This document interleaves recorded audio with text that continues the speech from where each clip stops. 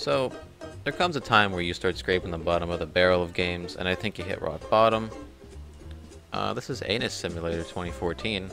The description of the game reads, you control a mysterious butthole He-Man who's been granted the powers of impulsing colossal turds from his colon. Your goal is simple. Fling turds at random people and objects to get point. Excuse me? What? Am I actually playing? Is there no menu? Well, I'm reading here, so... Collect diarrhea-inducing food pickups to unleash your true power and gain monstrous sphincter-spewing abilities. How long can you consistently poop on people without getting pummeled to death? Anus Simulator 2014 features fast, tight, third-person shooters controls like Gears of War. Really? That's not the first game that came to my mind whenever I thought of this. Gears of War, huh? So it's gonna look like this.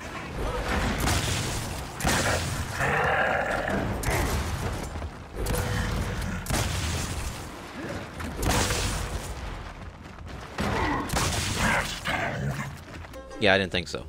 Simple and colorful art style. Okay. Randomized crowd simulation. There's a crowd? Oh, the people all the way back there. Oh, they're just different colored... whatever the fuck they are. Pills? And hilarious gameplay influenced by old school arena shooters. Right.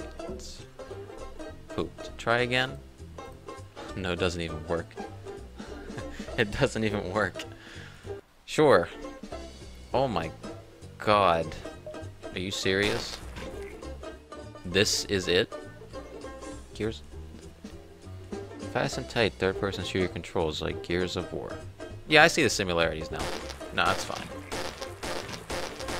No, it totally makes sense. Are these people like enemies or are they just bystanders? Well, the blue seems to be enemies.